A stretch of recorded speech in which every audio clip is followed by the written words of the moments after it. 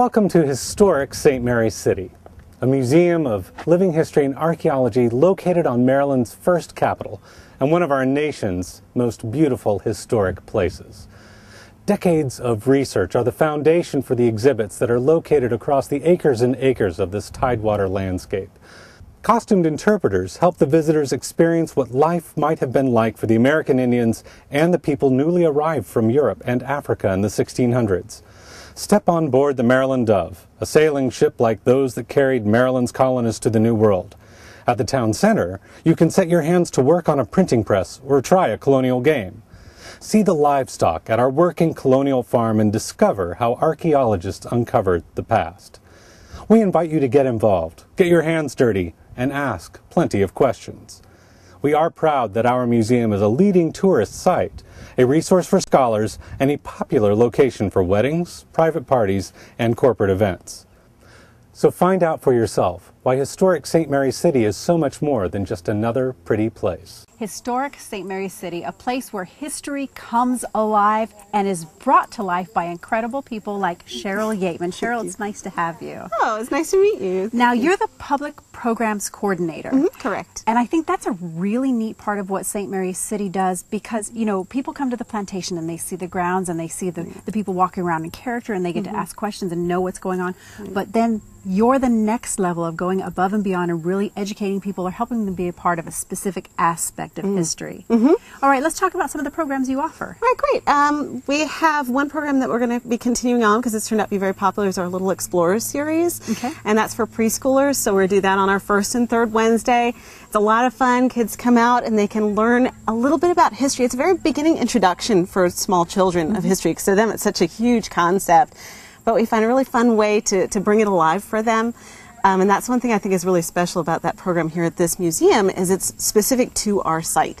So we have stories, we do crafts, we allow the kids to do hands-on activities, whether it's helping water the plants, or we put it also in context of things they already know, like we had a Mother Goose Little Explorers. Aww. So they're learning about these rhymes. Some of them were written a little bit around this time period, a little bit later, but the objects that were mentioned in those rhymes were things that they don't quite understand what, like Lucy Locket lost her pocket kind of thing of like, where does this, how does someone lose a pocket if it's attached to you and showing them what a pocket was then and they get to put their hands on it and compare it to what they have today. So that's one thing I really enjoy about that.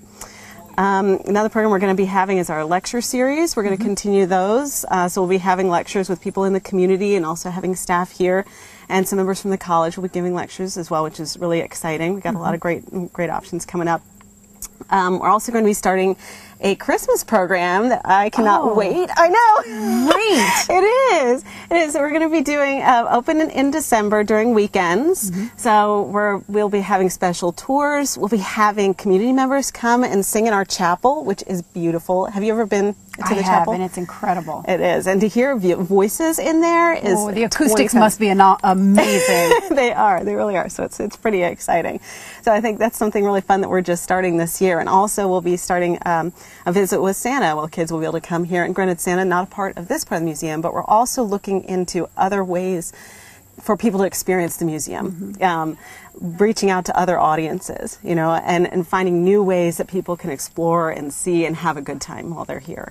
You know what, I've talked to a number of different people doing different things in the museum, and one thing that catches me at Historic St. Mary's City is that each person has a piece of whether it's history or modern day or programs or what have you, and all of them, like you, love their piece of the pie, and I think that's what makes all of Historic St. Mary's City so exciting. Absolutely. We talked to Godiah Spray, if you will, from the plantation in one of our interviews, and he was talking about 1600s versus modern day, and it's exciting to see your part because you're very much about technology and bringing the future to life here. Absolutely, and that's one thing that I always feel is important about some of the family programs we're having, as well as reaching out to adults and whomever, is letting people see and learn about history in ways that they might not have thought of necessarily. Absolutely, and that's what history is. It's very rounded. It's not a single vision. Right.